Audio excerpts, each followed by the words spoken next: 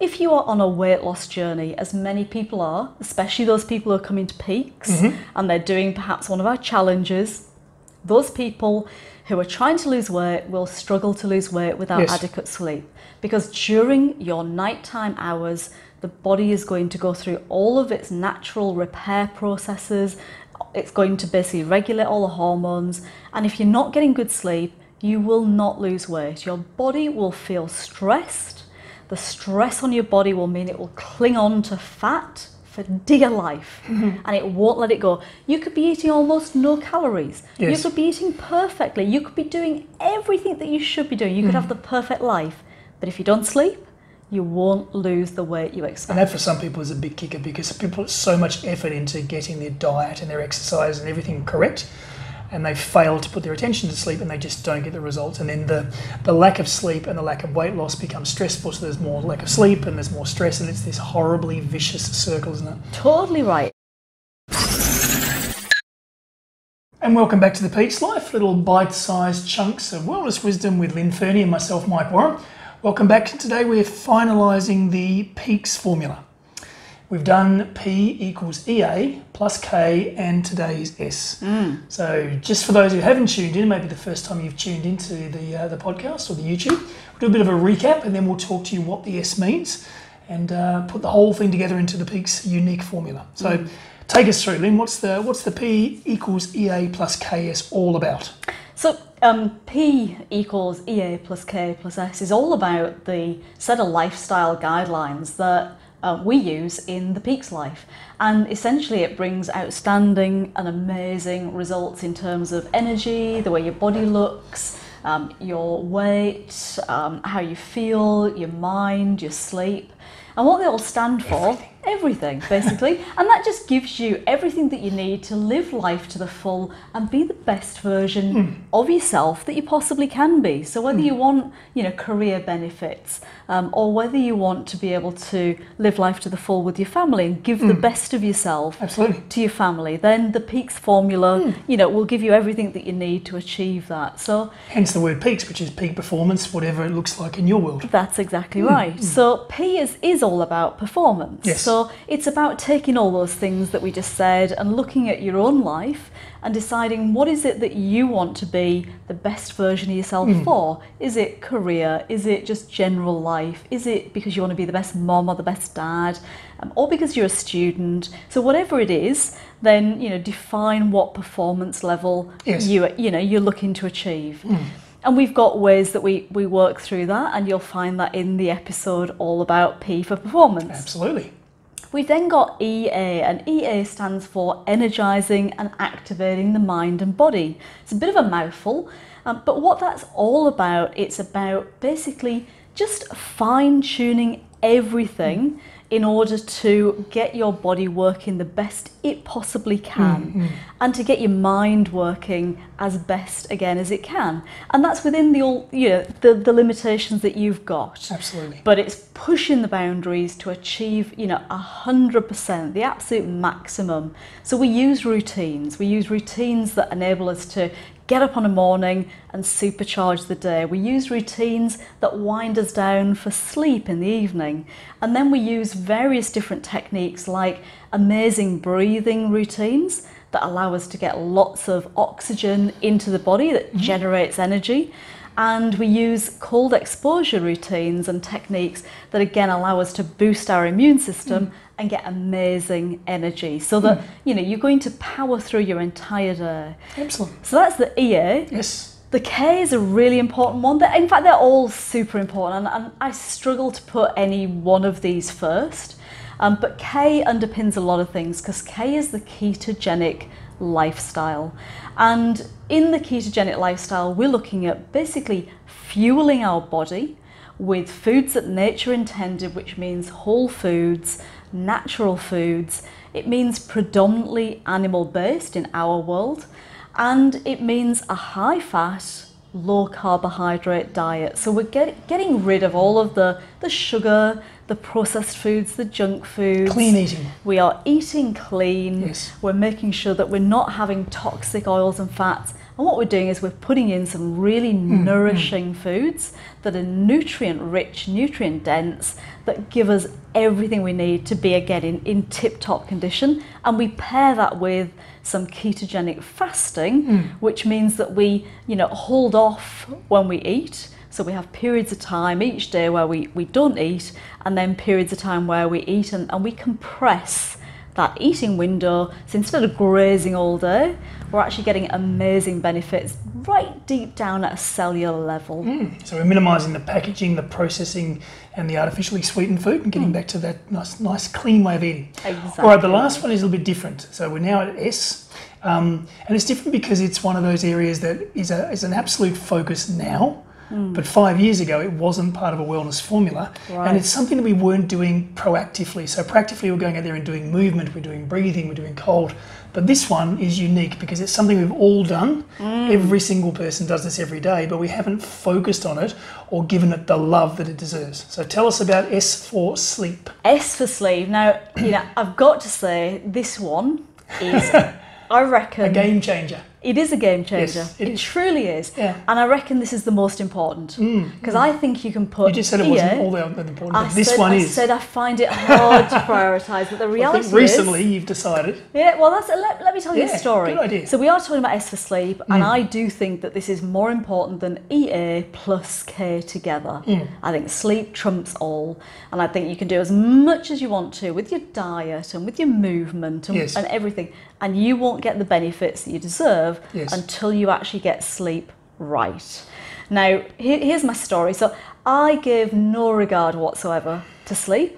You're a sleep cowgirl. I was a workaholic. Yes. And so, as a busy executive and, going back for most of my career, I spent my life as a corporate, I was up at the fairly senior levels in some large companies, and a lot of demands and a lot of pressure. Not only that, I loved what I did. I loved my work. And so my days would go something like get up at probably about 5 o'clock, start work, so hit the computer, because I was running international teams. So I had teams across all continents and all time zones, which meant that when I woke up in the morning, my inbox was full because my team in another time zone had been working during my sleeping hours. So I get up in the morning, the minute I woke up, literally, eyes sort of stuck together because I was tired. I'd get straight on my mobile phone, on my laptop, and I'd start answering emails, and I'd be straight off trying to clear that inbox out. I'd then zoom into the office. I'd do maybe an hour and a half. I'd zoom into the office. I'd be at the office for 7 o'clock in the morning, and I'd work through at the office maybe until 7 o'clock in the evening. I'd then go home, and I would literally wolf down some dinner, and I would then continue on. I'd do my night shift because, again, there were people across the world in my team coming online. Yes. So I'd have telephone conferences, I'd have video conferences, I would again be doing emails, and also, pushing things out to my team for the coming days and weeks. And I would literally work through until 2 or even 3 in the morning. So I'm absolutely not exaggerating when I say that there was a particular 3 years when I was really building my career and I was building my team, where I worked flat out and I had literally 3 or 4 hours tops of sleep every night for about 3 years. And I was so proud of that. Yes. I used to say to everybody, the badge of honour. Sleep. I had my badge of honour, I tell you. Yes. I don't need sleep. I can survive on, 3 hours sleep a night. And people used to be like, wow. Yeah, it used to be impressive. Seriously? The badge of honour used to be quite impressive. The old Margaret Thatcher days of sleeping 4 hours a night. But people were impressed. People were like, wow, I don't know how you do it. You're amazing. Yeah. Whereas these days, it's not amazing. People go, that is going to kill you. Well, and again, I'll jump forward to, I'll cut right to the end of the story. I did that for many, many years. Did it for 3 years intensely. And even then, even when I'd got rid of that period of my life and moved on, I still probably only got 5 or 6 hours a night. Yep. And I used to say to people, I don't need more, because I basically got so used to not sleeping. I was a habitual non-sleeper. I would say if I go to bed before midnight, I won't sleep. If I stay in bed for 6 hours and I do that night on night, after a couple of nights I won't be able to sleep, or I'll wake early. And these were the myths I used to tell myself. And so I basically trained my body to not sleep. But as a result, I was chronically sleep deprived. You know, I used to be tired all the time. Yes. I'd drag myself to the gym, I'd do my daily life, but I was generally very tired all day, every day, and that became the new norm. So I normalised how tired I felt. Now skip forward to today, where I religiously go to bed early, apart from the odd social event. I get up at the same time. I still get up early. I get up at 6 o'clock, but I get a good solid 7.5 to 8 hours in bed, which usually gives me 6 hours of quality sleep. Yeah. The difference in how I feel is amazing. I feel outstanding. I can't even begin to describe how good I feel. And I know if I go through a week where I haven't had good sleep for whatever reason, I start to feel a little bit, you know, not so good. But everything, my skin, my energy levels, my appetite, everything improves. Your sense of humour is improved. Sleep. No, I don't have one of those. So that's become the new norm for you. So for those people tuning in, there might be a group of people who are still going through that process of not giving sleep the love it deserves. We talked about sleep deprivation, and we didn't know a lot about the effects of deprived sleep. We now do. And there are some significant health impacts when someone's deprived of sleep. So let's run through those, and let's scare the heck out of those people who think it's okay just to ignore sleep. Yeah, and I will say for those people like me, and there's many of you out there, many executives, busy professionals, busy moms, there's always one more thing to do before you go to sleep. There is, yes. These are the reasons why you shouldn't do that. Yes. And I battle with this on a daily basis. There is always an email to reply to. There's always social media, always somebody who, you know, we're helping and we'd love to do a little bit more. And every single day, my natural instinct is to do the work. Because you're a fixer. Because I'm a fixer, I'm a workaholic, and I love it. I love what we do. But every day I have to make this really conscious effort to put my health first. It's not about putting sleep first. No, putting your health first. Putting your health first. So and we've got some hacks too. Hacks later on. We do. For those people who are saying, how do I switch off? How do I improve my sleep? So first of all, if I'm sleep deprived, what am I likely to suffer from or get impacted by? And you know, I could spend hours on this. I really could. So I'm just going to give my top 8 or 9 or 10. 8, 9, 10 issues. So the first one is, if you are on a weight loss journey, as many people are, especially those people who are coming to Peaks and they're doing perhaps one of our challenges, those people who are trying to lose weight will struggle to lose weight without adequate sleep, because during your nighttime hours, the body is going to go through all of its natural repair processes. It's going to basically regulate all the hormones. And if you're not getting good sleep, you will not lose weight. Your body will feel stressed. The stress on your body will mean it will cling on to fat for dear life, and it won't let it go. You could be eating almost no calories. You could be eating perfectly. You could be doing everything that you should be doing. You could have the perfect life.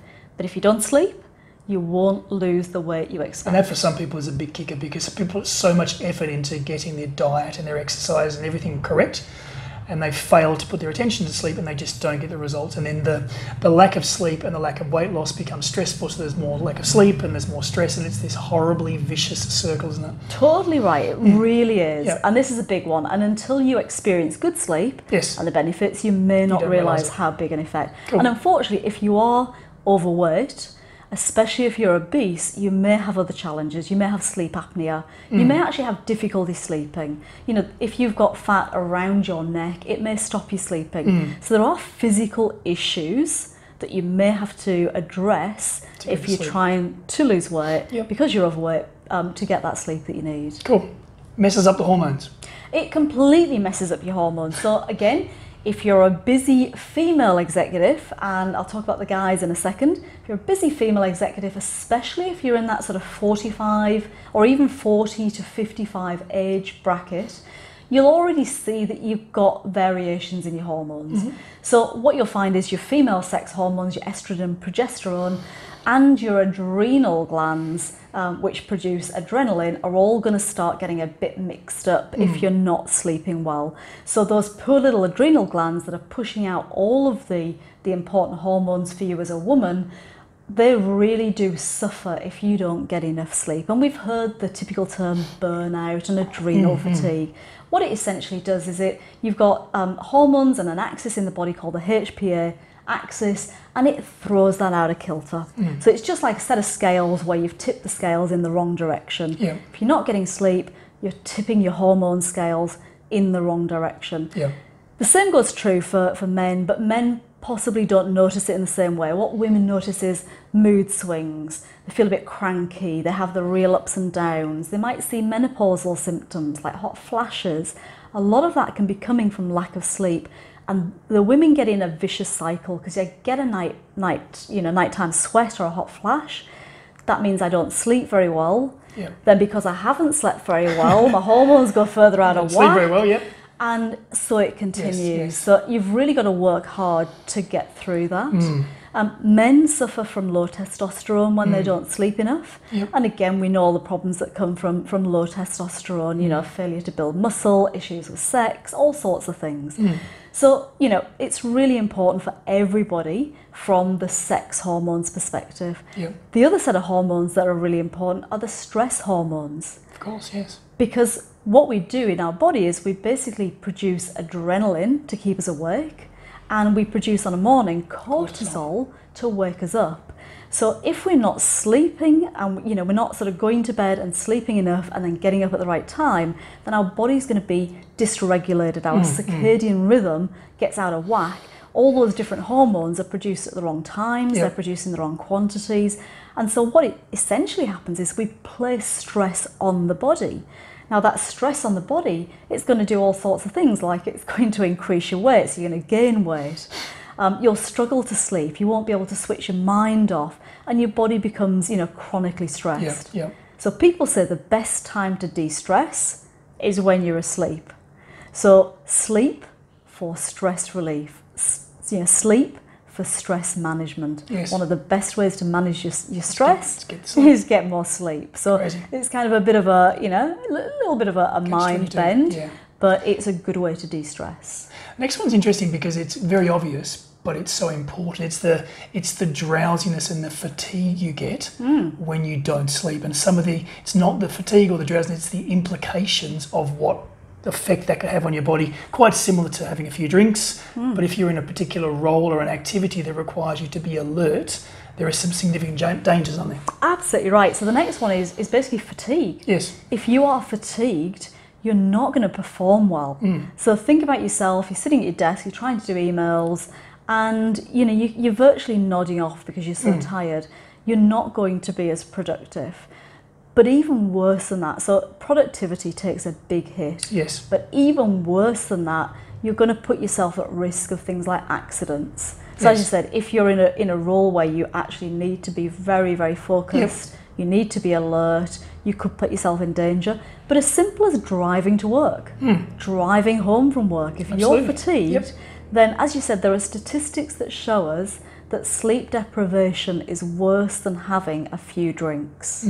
You wouldn't get in your car and you wouldn't get behind the wheel if you'd had 4 drinks. But that could be the same level of drowsiness, lack of mental acuity that you experience from chronic sleep deprivation. Or if you did have a few drinks, you'd be breathalyzed and you'd be taken off the road and penalised because you're behind the wheel of a vehicle that can hurt someone. But you're able to jump behind the wheel fully fatigued and have the same level of danger, if not worse. And what we know is that many of the accidents, you know, out on the roads today are caused by people being fatigued and drowsy. So, you know, on a very practical level, this, you know, sleep deprivation kills. It kills directly in accidents. Absolutely. All right, next one, it opens up the predisposition to type 2 diabetes. It does. And, you know, when you're not sleeping well, again, because of some of those hormone dysregulations that we're seeing, because your hormones are out of whack, then you are exposing yourself to more and more risk of type 2 diabetes. And there are some fascinating studies that show that the more sleep deprived you are and the longer it goes on, the more your risk for type 2 diabetes increases. And it increases rapidly. So even 1 or 2 nights of poor sleep will elevate your blood glucose. When your blood glucose goes up and it stays up, then you have to produce more insulin. Yep. Eventually, over time, if your blood sugar stays high, then your body will start to become insulin resistant. And you've pushed yourself into that pre-diabetic state or even diabetic. Yep. So if you're already struggling with obesity or you're overweight, if you're already struggling with your metabolic health, then a poor night of sleep can be pushing you over that limit. Yep. Or chronic sleep deprivation, even without those other risk factors, could be enough to give you diabetes. And I think people don't realise that you can get diabetes, I'm not being extreme, you can get diabetes from chronic sleep deprivation. Yep. And cardiovascular disease. And and again, all of these things add up, whether it's the metabolic issues, whether it's the type 2 diabetes, whether it's simply that your cortisol is elevated, so you've got more stress on your body and your blood pressure's gone up. But all of these factors then lead to a higher risk of cardiovascular disease. So we're talking about the risk of heart attacks. We're talking about the risk of things like strokes and those sort of conditions. So, that's a silent killer because you don't realise that stress you're placing on the body, the hormones being dysregulated, are affecting your heart and your cardiovascular system. So that's the physical health, and there's also a significant impact on mental health, isn't there? Very much so. Yeah. And again, I think we're only really just realising this. Yeah. The body and the brain go through a lot of cleansing processes at night. And we know about the obvious ones. The obvious one is your digestion. Yes. Yeah, so you eat, you put food in, it gets processed during the day, during the night, and quite often a lot of people on a morning will have a bowel movement. So it's pretty obvious that my body has processed waste overnight and I eliminate it, I expel it on a morning. We don't think about that happening in our brain, but essentially the same process occurs. When we sleep, the brain shrinks, and essentially there is like a fluid that washes through the brain and it takes away parts that are not needed, proteins that are not needed. It's a bit like a dishwasher for your brain. Yes. And that dishwashing of your brain happens at night. So think about what I do at home is I get to the end of the night and I pop my dishwasher on. I set it for a time delay of 2 hours so the noise doesn't wake me up. And overnight my dishwasher works its magic. I get up in the morning, I open it up, all my dishes are lovely and sparkling and clean, and all the rubbish is gone, all the food waste has gone, and they smell beautiful. It's exactly what happens in the brain overnight. So all of that dishwashing happens and your brain is refreshed. So if you don't sleep and you're not getting rid of the waste products in the brain, think about what's going to happen. You are going to be subject to conditions like Alzheimer's and Parkinson's disease. You are going to have much higher risk for those. But in addition, you're also going to potentially suffer mental health issues like anxiety, depression, all of those things that basically face us from time to time. If you're sleep deprived, first of all, you're not going to deal with them as well. And secondly, you're more at risk of them if you're sleep deprived. So there's a significant list there. Any others you want to add to the list for mental or physical health from sleep deprivation? Oh, I think you've also got the risk of metabolic conditions. I've talked already about type 2 diabetes. We've talked about heart attacks and strokes, but there's a whole range of other metabolic conditions. In other words, things like cancer. In other words, lots of the what we would call the modern day diseases.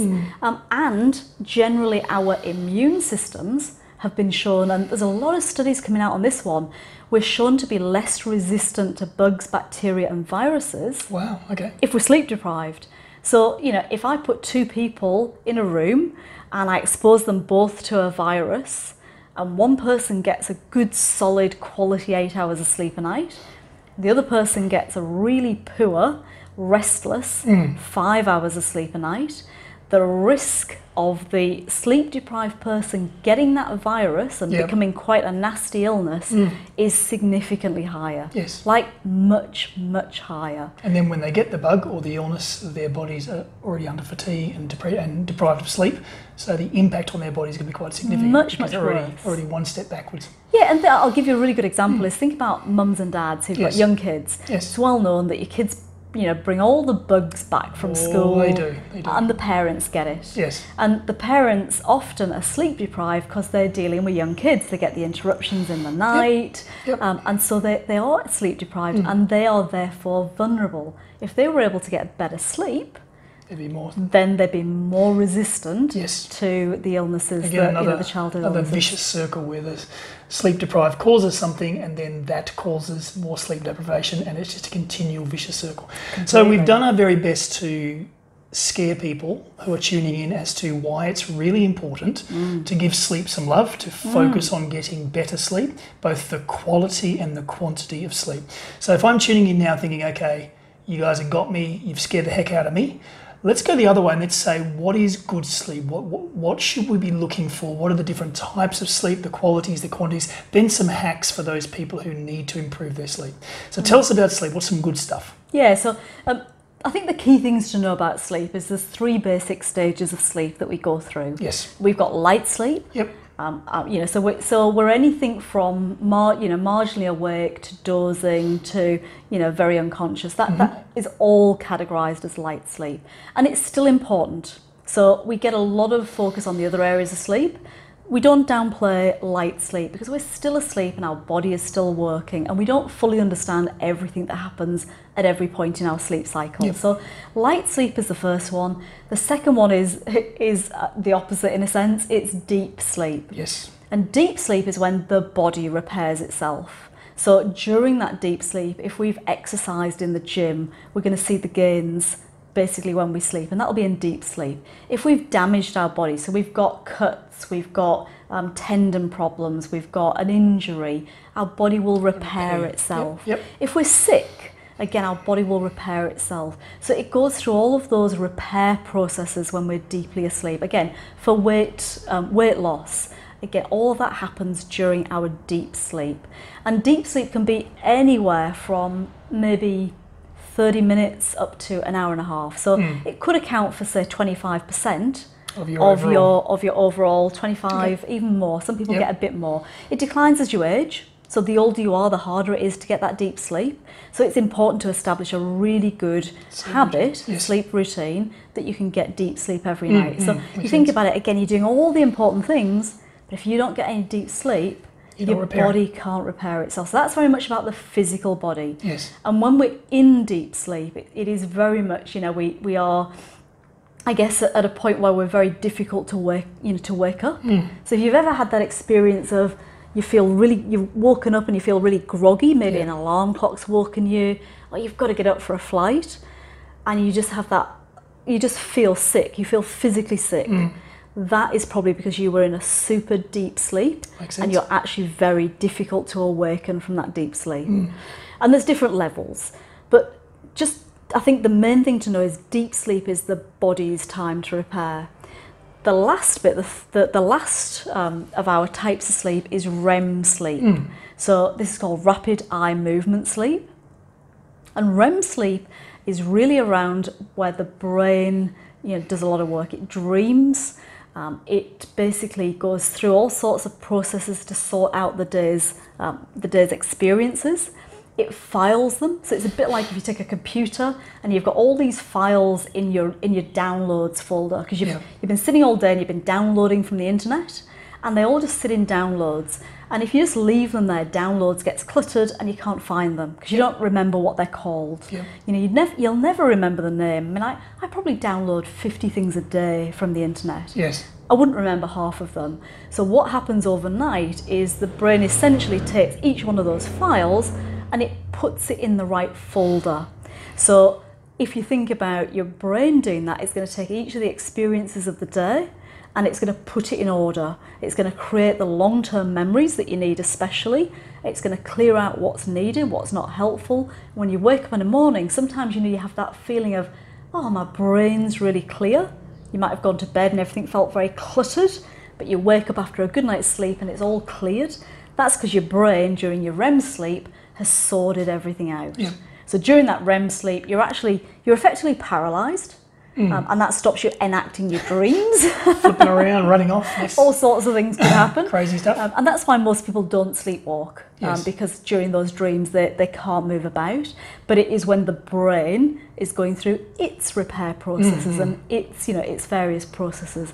So light sleep, we're getting some general good rest. Yes. Deep sleep, the body repairs, and then the REM sleep, the mind is going through its work and its processes. So that's the quality of sleep, and it's ideal, obviously, to get the right balance of REM, deep, and light, and we can track those. So there is devices, whether it's a ring or a watch or a journal, we can track the sleep and get a really good indication of the amount of REM, deep, and light sleep, and then we can tweak that to make sure we're getting the right amount. That's the quality. What about quantity? So look, there's lots of advice, there's lots of different opinions out there.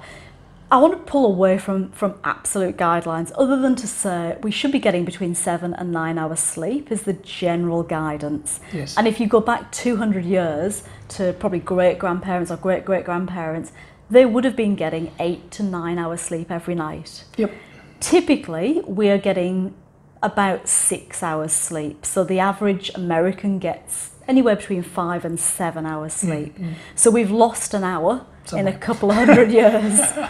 Yes. So generally you want to be getting between, I would say 7 and 9 hours. For most people, the sweet spot is 8 hours. Yep. And everybody varies a little bit in terms of what's best for them. So here's my guidance on listening to your body, because you're right, you can track your sleep, and we do. So we've got sleep trackers, we've got rings, so you can track your sleep. We've got watches that can do it, phones can do it.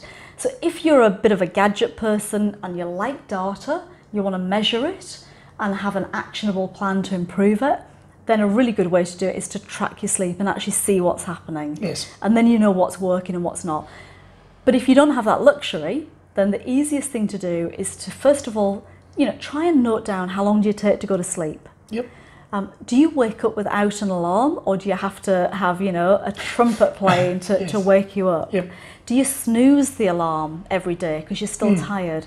Do you spring out of bed, or do you struggle to get up? Do you reach for your first cup of coffee immediately? All of those are, those are indicators that and any maybe it's not interruptions as during good. the night, Yeah, are you working at night? Are you going to the toilet more than once or twice a night? All of these are issues that can be, that need to be looked at and could indicate you're sleep deprived or you've got a medical condition. Yes. If you're getting good sleep, you're getting good quality sleep, then you should be getting probably around that 8 hours. You should be able to go to bed. You should be able to fall asleep within about 20 minutes. You should sleep most of the night without interruption and without waking. Yep. You should wake up without an alarm and feel pretty refreshed. And even if you don't spring out of bed, I would normally say to people, within 15 to 20 minutes of actually getting up, you should feel amazing. You may not the second you get up. I don't. I wake up and it takes me a few seconds to get my bearings and get up and do my bathroom routine. By the time I've come out of the bathroom, I usually feel on top of the world. Good. All right. Won't go there. Won't touch that one. No. So quality and quantity, and then we're talking about maybe some hacks, because those people tuning in might think, right, this is great.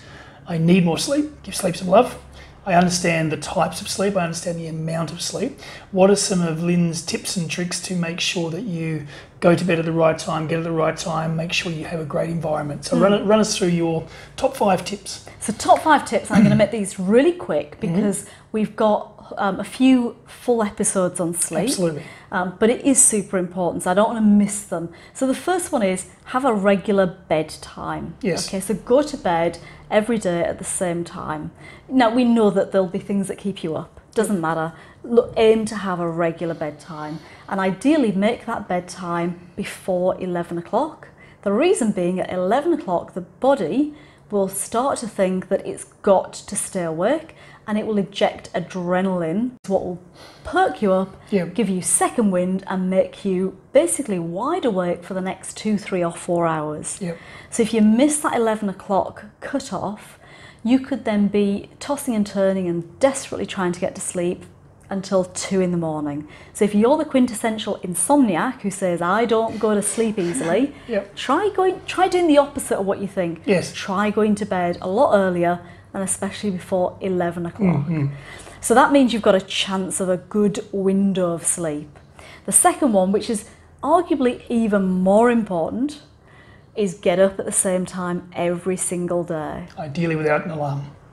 Beautiful if you can do it without an Perfect alarm. world, yep. But even if you can't, pick a time that works for you. Yes. And the trap that people fall into is they say, I've got to get up early during the week for work, but at the weekend I can get a good lie in. And a lot of executives do this. They're busy during the week. Come Friday night, they're shattered, they go to bed early, and they'll sleep through and they'll try and catch up on their sleep Saturday morning, Sunday morning. The reason it doesn't work out, and it really messes your routine, is that on a morning your body basically gives you a big burst of cortisol. That stress hormone is what wakes you up. Yep. Now that happens, so let's say my normal weekday wake time is 6 o'clock in the morning. So about 5 o'clock, my body will start to increase the level of cortisol so that I wake up at 6 o'clock. And if that's my habit, then that'll happen every day, and I should be able to wake up without that alarm clock. Yes. Now then I get to the weekend, I'm dog tired because I've only had a few hours sleep a night, and I think to myself, great, I'm going to sleep till 9 or 10 o'clock. Yes. You still get the cortisol rising. The cortisol's still rising from 5 o'clock, peaking at 6, so you wake up at 6. Your sleep between 6 and 9 isn't going to be very good because you've got high levels of cortisol. So you're going to keep trying to sleep because you're tired. And you want to. But it's not effective. And you'll doze, Yeah. but it won't be that nice deep sleep. It won't be the REM sleep. You'll just get some light sleep. So it's a bit of rest, Yes. but it's not good quality sleep. Even worse, you get back to Monday morning when you've got to wake up early. Your body's now had a couple of mornings where you've slept later. So it now thinks, new habits here. Yep. I'm meant to sleep till 9 o'clock. Yep. It doesn't inject the cortisol. It doesn't increase the cortisol at 5, 6 o'clock in the morning. This time it does at 8, 9 o'clock in the morning. So you don't get the wake up hormones. You therefore, your alarm goes off.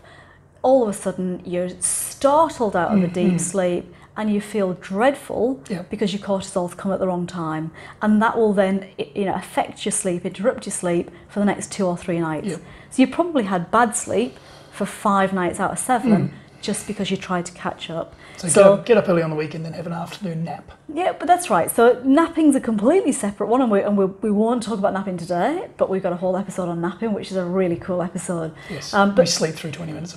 At the very least, try to set that regular wake-up time. Yes.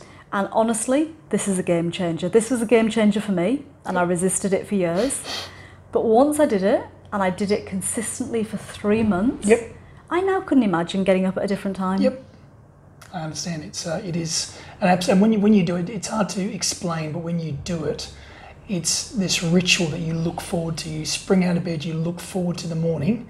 It's not this drag yourself out of bed, because your body, your mind, your hormones, your cortisol, everything is geared for that particular time of the day, and your body's in sync, and it just flows beautifully. It does. It genuinely feels really, really good. So it doesn't matter what time you get to bed, even if you've had a late night, my advice is still get up at that same time every single day. So that's the second hack. So the PM routine leading into the go to bed before 11 at a regular time.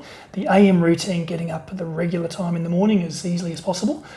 Devices, a big one. No, I'm going to do sleep window as my sleep third window, hack. yes. So it's kind of linked. Yep. So everybody's got an ideal sleep window, and what we mean by that is there are certain hours where you get your best sleep, and at the extreme ends of the night, so start of the night and the end of the night, you may not get such good sleep, but there's generally a window in there. Yep. Now, I don't want to say everybody's the same, because they're not. Everybody's got a slightly different circadian rhythm, everybody's got different habits, but in general, the hours between 10 and 2 are the most valuable in the night.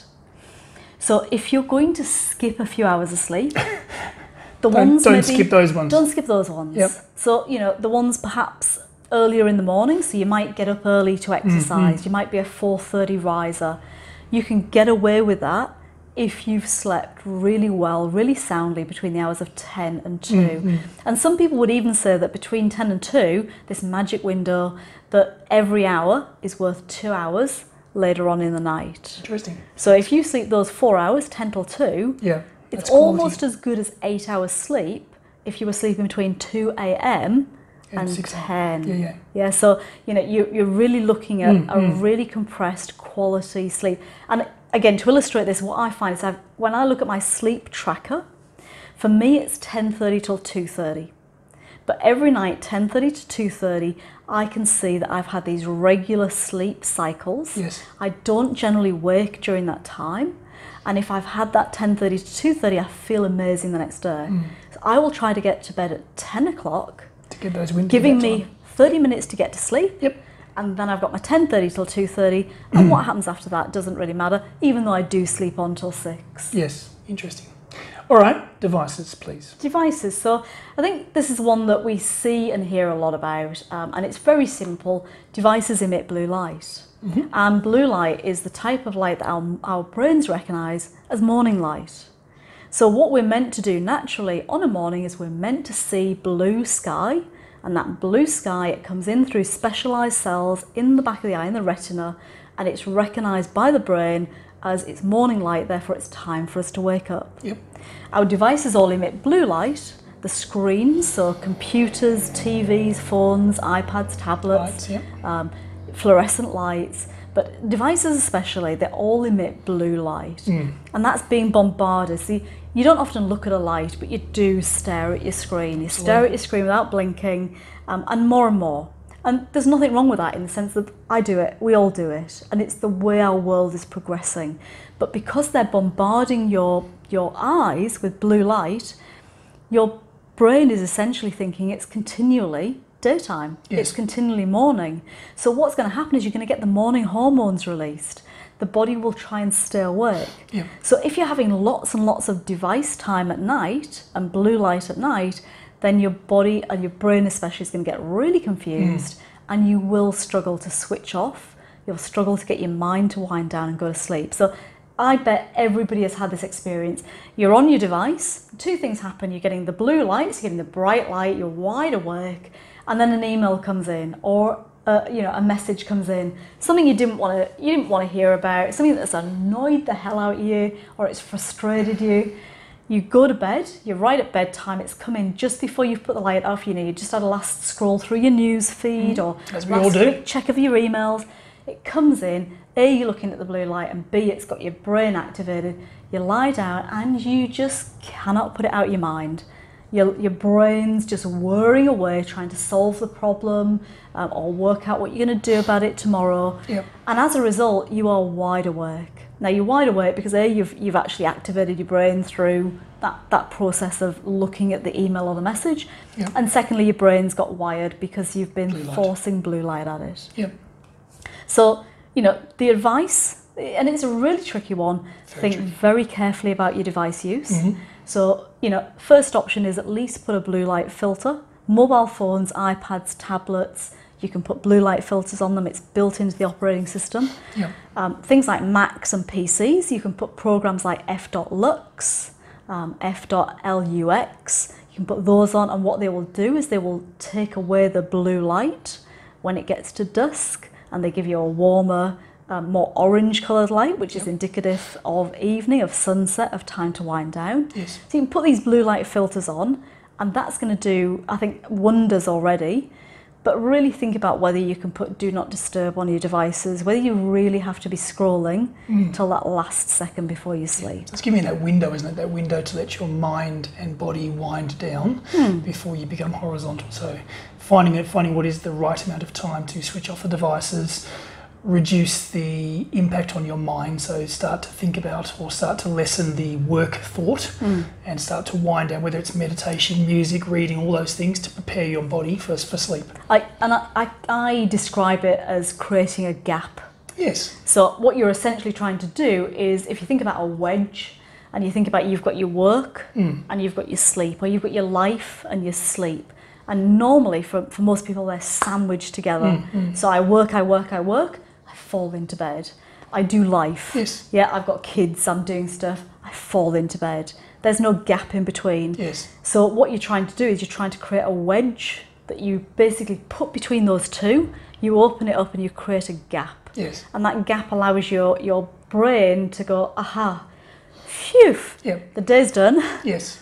I can now relax, I can wind down, and as you said, I can go to my sleep mode. So it kind of signals to your brain, it's safe now to go to sleep. Yep. Get rid of the stress of the day. That's good, yeah. All right, last one, which is an exciting one. The last hack, and a lot of people probably overlook this one, is doing an audit or checking your sleep environment to make sure it's doing everything possible to give you the best quality of sleep. So run us through your the 2 or 3 things you'd look for if you did a sleep audit. So first thing I look for is light. So artificial. This is my cue. There you go. So you can. For those people watching, you can see me put on my little glasses. Sleep mask. If you're tuning in, you probably can't see me hear this, but look at that. Beautiful, that in your ears. That's it. Could you just stay like that now? I could stay that for days. Excellent. My life would be so much easier. Yes. So what Mike's doing is he's putting on a sleep mask because in a lot of cases, in a lot of cases you can't get rid of all the lights. True. If you live in a suburban area, you might have artificial lights outside. You might not be able to black out your blind, your windows. Yep. So you might not be able to get that really dark environment. Easiest hack, especially if you're a busy person traveling and you're sleeping in hotel rooms, you're all over the world, you're on planes, get a really good quality sleep mask, one that doesn't let light in around the nose. Put that on, and basically that's going to cut out all of that artificial light. Remember, the artificial light is the morning light, so we don't want that going to the brain. Pop the sleep mask on, and then that's going to basically trick us into thinking it's pitch black, therefore it's time to go to sleep. And you can wear them in meetings too. You can take them in, put them on meetings if you just don't want to see what's going on. Or if you want to have a little sleep in a meeting. Pop your earplugs in, and it makes the meeting so much more effective for busy people. So you've mentioned your earplugs, yes. And let me just explain what that's all about. Because you keep talking. I think that's the biggest one. Yeah, the sound is very, very important. This is one that people don't appreciate. Sound wakes us up way more than we think. And even if it doesn't wake us up fully, Disturbs. It drags us from that beautiful deep sleep, maybe to a light sleep, or it stops us getting into the deep sleep, and it disturbs us. Yes. So if you track your sleep and you notice you're restless, could be because you've got a partner snoring beside you, or you live like I do here. There's a busy road and motorbikes going past. Yes. Or you live next to a mosque and there's a call to prayer early in the morning. All sorts of things can disturb us. Simplest hack that I can give anybody is get some of those swimming type of earplugs. They're better than the foam ones. You mould them into your ears, and they're safe to keep in overnight as long as they're nice and big and they're not going to get lost down the ear canal. So don't force them in. Just use them to close off, the ear, and you will get significant noise reduction. And from that moment onwards, you'll get much better quality of sleep. So the light in the room, the noise in the room, the temperature? Temperature and ventilation. So again, some people are very susceptible to the temperature feeling hot or cold. There are lots of information around what temperature to use. Generally, the cooler the better, but you don't want to be waking up cold. So everybody's going to have a comfortable threshold. If you're a couple and one of you feels the heat and one of you feels the cold, you're going to have to work that one out. Negotiation. But yeah, you want to have a nice comfortable sleeping temperature. Colder is generally better for the body. All right, we have cracked the code behind sleep. So we've looked in depth at sleep today, and we started this journey on the PEAK formula. So it was P equals EA+K+S, and for those tuning in, we've got episodes on each one of those elements that make up the PEAK formula, which makes up that wellness journey that you can embark on. So thank you, Lynn. Thanks for little bite-sized chunks of wellness wisdom, and join us again on the PEAK Life next time. Absolutely. And I've got to say, put your comments, put your experience, tell us, down below, write what your experience is. What's your best sleep hack? Yes. Some maybe that I didn't mention. What works for you? What doesn't work for you? We'd love to hear. Yes. And again, I've got to reiterate, sleep to me is the priority. It will do more for your health than anything else you can possibly think of. Absolutely. Bring on some great sleep.